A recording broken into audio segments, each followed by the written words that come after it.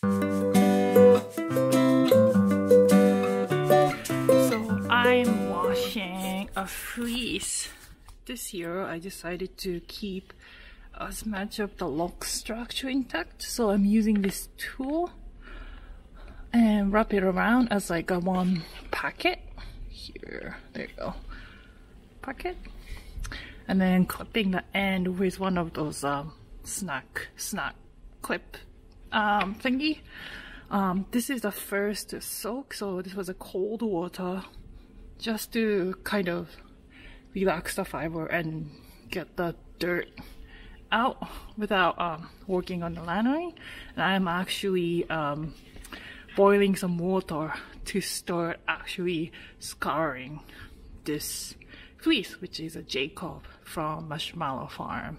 I also have a bag of London things, so this was kind of left over, like things that I couldn't really put it into the lock, neatly aligned lock structure, but nonetheless still a good fiber. So I put those in the mesh bag and then soaked it.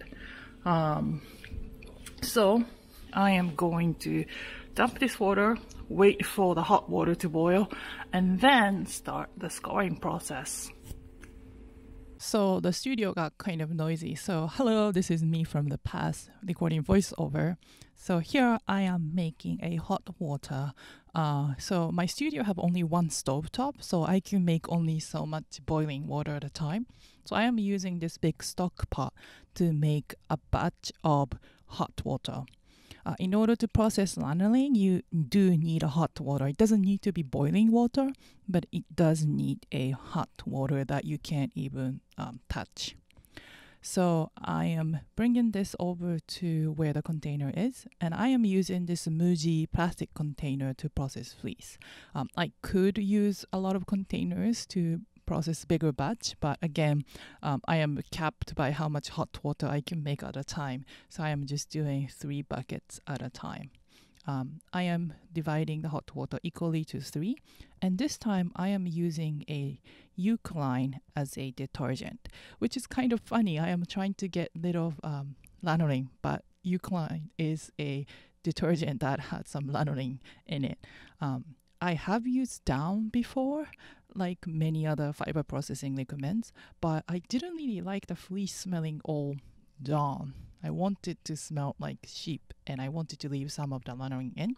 So this time I decided to use Eucalyne. Here you can see I am putting the fiber back into the bucket. This fleece wasn't particularly greasy, so I am filling this bucket to the top so that the just enough water is in the bucket to submerge all of the fiber. If I am processing more greasy fleece, then I will need more water in the container or less fiber in the container to have a more wiggle swishing room to kind of open up the fiber and melt the lanolin. But this time, you can see just barely to the top of the fiber is what I have water for, and this was completely fine. So it's too hot to touch, so I am using lid of the container to swish them in, and then put the lid back in and leave it for 20 to 30 minutes.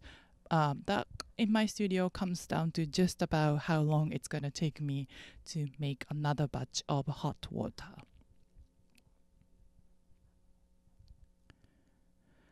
So I made another batch of hot water, so taking this out from the washing cycle.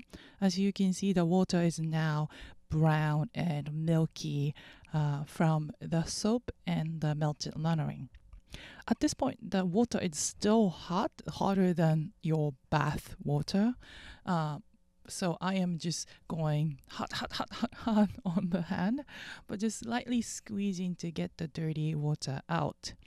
And then replace this water with clean water for rinsing cycle. I am going to dump this dirt water into different container and dump this outside.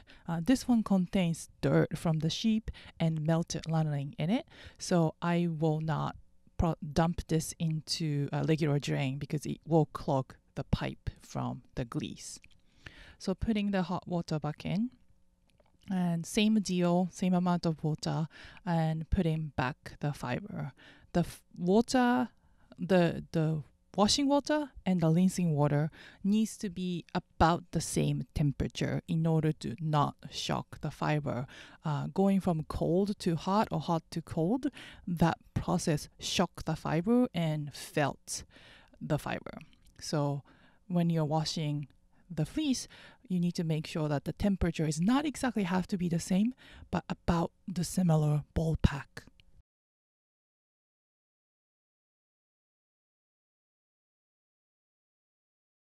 So here I am, made another hot water. This is the second and final rinse. So I am dumping all of the contents from 3 buckets into 1 hot water bucket. I am just lightly squeezing it and putting them into the clean water. And the final rinse, I am not going to let it sit. It is just to make sure that I get all of the soapy water out before I squeeze them and then dry them. If I am processing second batch of fleece, this water that's left in the container that was the first rinse, it's going to be the first wash water for the second batch of fleece because this is still hot, and I might add more boiling water to bring the temperature up. But again, I'm capped by how much hot water I can make at a studio. So to save the water, I am using the same water to use for washing process. Right, so I just took them out of the packet and laid them out. And here's a comparison. So this is the lock that is unwashed, and compared to, like, this might look yellow, but compared to this, you can see how all of these got very clean and white. And the yellow bit is just either sunburned or naturally colored, the fiber. So this is not dirt, this is just the color of the fleece. And you can see there is a lot of veg matter. So this fleece was labeled as coated, which means they had this jacket on to prevent sunburn and the veg matters going in. But this is like high veg matter, and then I've seen these tips are a bit dry and brittle. I'm wondering if it was mislabeled as uncoated. Either way, the fibers are very soft and nice, and I am going to comb this anyway, so these big bits of veg matter will easily fall out, and nothing that is like unsolvably tangled on the tip or anything. So all of these will fall out while I am preparing and spinning. So I am going to put this in the drying rack and then store them until I start processing.